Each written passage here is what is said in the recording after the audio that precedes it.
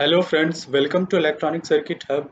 So today we are going to learn about the operation of XNOR gate by using transistor, by using this very complex circuit. If you see, it looks very complex, but it works as a XNOR gate. So in the last video, we have understood about the operation of XOR gate by using transistor in LTSpice. So today we are going to learn about the operation of XNOR gate by using this complex circuit in LTSpice. This complex circuit demonstrates you the operation of XNOR gate, right?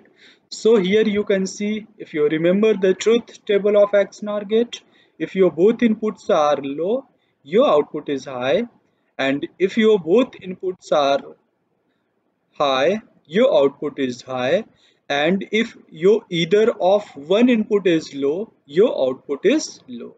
So here you can see in the circuit you have two inputs, that is A and B. Here you can see this is A, this is B, and you have one output, and which is here, that is V out. Now let me run the simulation. So go at this button, click it here, go at window, child window vertically, just zoom it for clear visibility. Okay, so hope this is now clear visible, right? Divide this window into three parts, two for input and one for output. So let us consider the first case.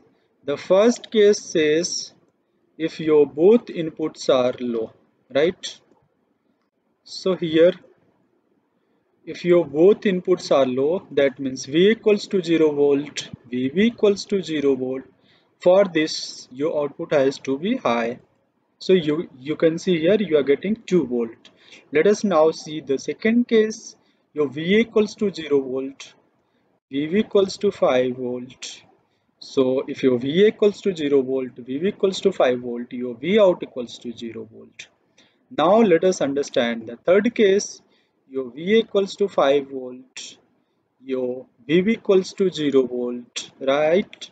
So your output is 0 volt. Your V equals to 5 volt, your VV equals to 0 volt, and now your output is here 0 volt. Now let us consider the fourth case.